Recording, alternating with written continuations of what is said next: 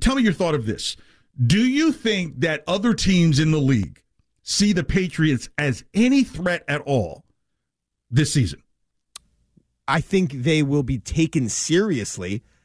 I think that teams will come into Foxborough and be on their best behavior, so to speak, when they play the Patriots, at least initially. I don't think that they're going to think they're just some pushover. So, yes. Okay. I'm with you on that. I think they respect Belichick, yes, but nothing else. I think they respect the potential that Mac Jones has, and they're going to want. Now, maybe they get on the field and they figure out real early and quickly that Mac is somebody they can get to, and that there's not that much there. But I think at least initially, they're going to respect him and expect really quality play from Mac Jones.